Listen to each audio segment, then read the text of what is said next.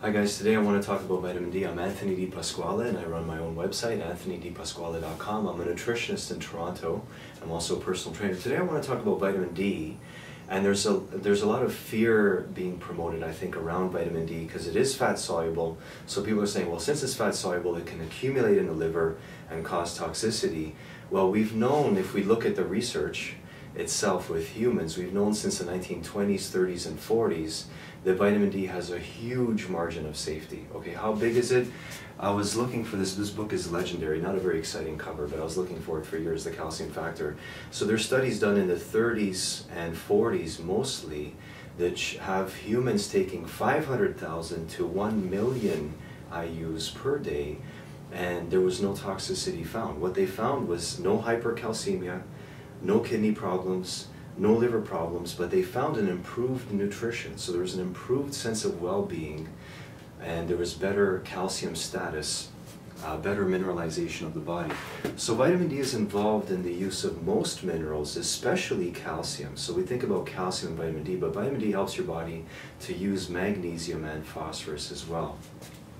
One easy source of vitamin D, an old school kind of source, is Cod Liver Oil. This is the brand that I use. Any decent cod liver oil will do. This cod liver oil here comes from Iceland. And so how much would I recommend? I said up to 1 million IUs in human research is safe. How much would I recommend? Well, vitamin D, the legal limit from what I understand is 1,000 IUs per tablet.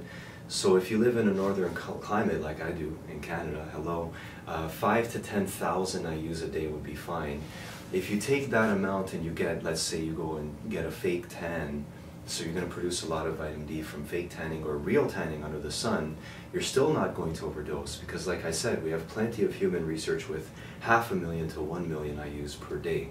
About 5 to 10 minutes a day of sun exposure would give you a few thousand IUs, provided you weren't wearing too much clothes and you weren't wearing sunblock, because sunblock will block most of vitamin D production. So vitamin D is not just for calcium and magnesium. If it was just for that, it would be massively important already, because these are alkaline minerals. So a lot of people are talking about alkalizing your body. So you can eat a lot of calcium and magnesium, you can take a lot of calcium and magnesium, but are you going to absorb this calcium and magnesium and use it in your body? Only if there's enough vitamin D present. So it really helps to alkalize your body because it helps you to use these alkaline minerals. Now, beyond minerals, vitamin D helps your immune system. So if we look at the incidence of cancer, we see the southern USA has less cancer than the northern USA. We see that in general, northern countries have more cancer than southern countries because of sun exposure. Or the theorized link is sun exposure leading to more vitamin D production. If you are dark, the darker your skin is, the more you need vitamin D. So melanin, which is the pigment that would make skin darker, is also, so it protects from the sun, but just like a sunblock, it slows down the production of vitamin D. So the most at-risk group of vitamin D deficiency would be black people and brown people living in northern climates. But everyone living in a northern climate would benefit from taking a little extra vitamin D.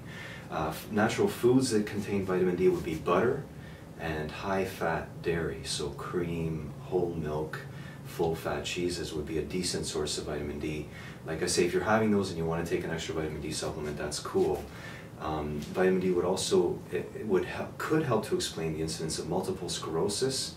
So this is an autoimmunity problem, but I use quotation marks because it's really low immunity, as I've seen from my clients that, thank God, I've been able to help quite well. So a lot of vitamin D helps people not to develop these autoimmune conditions. So just like we see with cancer, with multiple sclerosis, we see a higher incidence in northern climates where people have less exposure, sun exposure than we do in the southern climates. How do I stand on fake tanning? Fake tanning judiciously done 1 to 2 times per week, never burn yourself in the fake bed, I think would be beneficial because you're going to make an inositol hexaphosphate as well as vitamin D, which is the same action that the sun has upon our skin. So thanks for tuning in, and I'm going to make some more videos about immunity because there's a lot of talk about vaccinations, of which I'm totally against, so I'm going to talk about how to keep your immunity strong. One of them, of course, is with vitamin D. Thanks for tuning in. We'll see you next time. It's AnthonyDiPasquale.com.